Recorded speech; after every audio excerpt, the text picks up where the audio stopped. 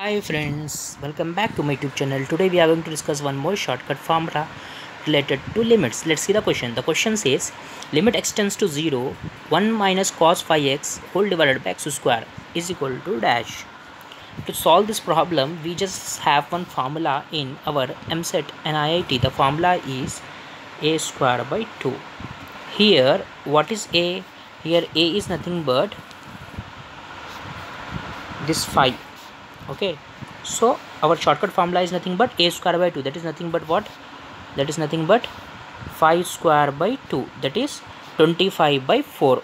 Okay, 25 by 4 will be my shortcut to this problem.